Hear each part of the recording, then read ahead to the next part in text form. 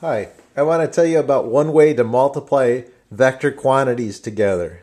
It's called the scalar product. It's sometimes also called the dot product. I'll oscillate between these two, the scalar product or the dot product. It's called the scalar product because when you multiply two vectors using the scalar product, you get a scalar quantity. It's also called the dot product because you use a dot to represent the multiplication of the two. Okay, so just to review, last year you learned how to add vectors. And when did you add vectors? Maybe to find the net force, you added F1 plus F2 plus F3. You also learned how to subtract vectors. Why was that important? Maybe to find delta V is equal to V final minus V initial. So you need to be able to subtract vectors. We've also multiplied and divided a vector by a scalar. Anytime you do F net equals MA, the M is a scalar quantity, the A is a vector quantity, and the F net will always be in the same, that vector will always be in the same direction as that vector. The scalar just changes the size of the vector and the units. So momentum and V are always in the same direction, always. And this one is divided by a scalar, but you can still count on the fact that A and delta V are always in the same direction. So dividing by a scalar or multiplying by a scalar is not too difficult at all. But I'd like to tell you about two ways that we multiply vectors. The two ways that we'll multiply vectors have to do with the reason why we have two ways is because there are two reasons that we would multiply vectors. Sometimes the vectors we're multiplying, the only part that matters is the part of the one vector that's in the same direction as the other one. So like work. When you do work on a box, the only part of your force that causes it to change its position might be the component of this force that's in this direction.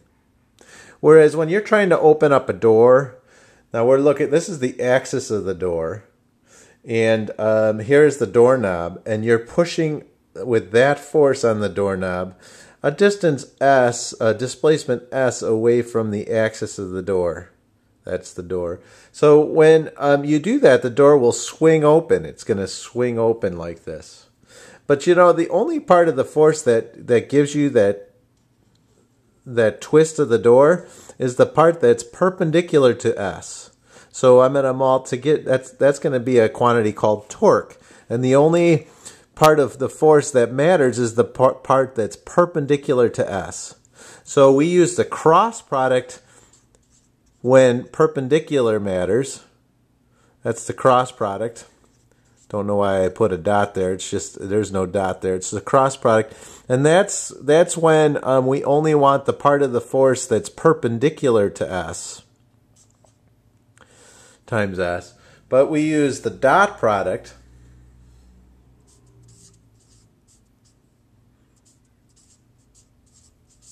when the only part of the force that matters is the part that's parallel to S. So that would be this part, the part that's parallel to S. We'll come back to this one later on when we get into rotational motion. That's what that door is doing. It's rotating around the axis. But for right now, work has a lot to do with the dot product. So let's get into the dot product. Okay, imagine that I have a force that's doing some work on an object, and the force is 5 newtons, and it displaces the object 4 meters. Well, the only part of the force that matters is the force that's in the direction of S.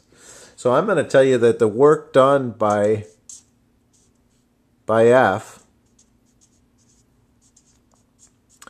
that's going to just equal the part of the force that's parallel to S. And so the way we write that is we say it's the F dot, the dot product, times S. Notice that gives you a scalar. I'm not putting a vector over here, so that's giving me a scalar quantity.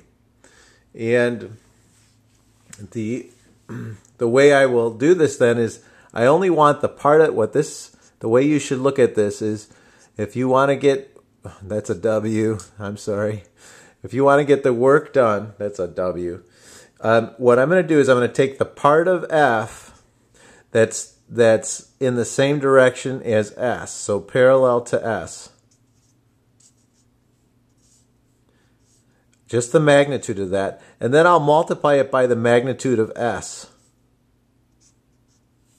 That's all I'm going to do. So if you think about that, this is, I just want this part of F. This part of F doesn't matter at all for work. You can get rid of it. But this part does. And so that turns into the work is equal to 5 newtons times the cosine of 36.9 degrees. That gives me the parallel component to S times S, which is 4 meters. So in general, whenever you do an A dot B,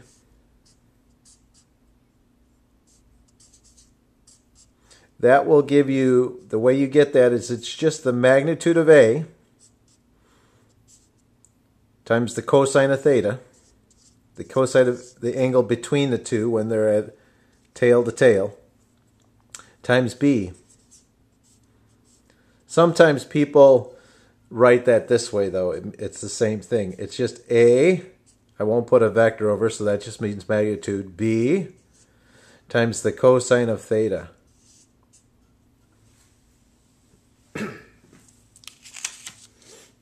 Okay, so that's what gives you just the component of, that gives you the component of A that's in the direction of B times B. Okay, but what if they're already in unit vectors? So this is that same problem we just did, but now what if I were given them in unit vectors? So if I broke that up, it'd be 4 newtons in the I direction plus 3 newtons in the J direction. So when I do the dot product now, I might do something like this. F dot S is equal to, I'm just going to put 4 newtons in the I direction plus 3 newtons in the J direction, dot 4 meters in the I direction plus 0 meters, 4 meters in the I direction plus 0 meters in the J direction. Let's go ahead and FOIL this in, where you multiply the 4 newtons times both these components. When I do that, look what happens. 4 newtons in the I direction, 4 newtons in the I direction plus 4 meters in the I direction gives me 16 Newton meters. Because how much of this 4 is in the direction of 4 newtons is in the direction of 4 meters? Well, that's in the positive x direction, and that is 2. So you take the entire component, you take the entire amount, 4 newtons, because it's all in this direction. And whenever you multiply an I times an I, you get rid, it becomes a scalar quantity. So I'm just going to say that's 16 Newton meters. Plus, when I FOIL this into the other side, that's going to be 0. Plus, let me FOIL this one in. Now, you might think that this wouldn't be 0, but it is 0, again, because how much of this component, how much of this is parallel to this?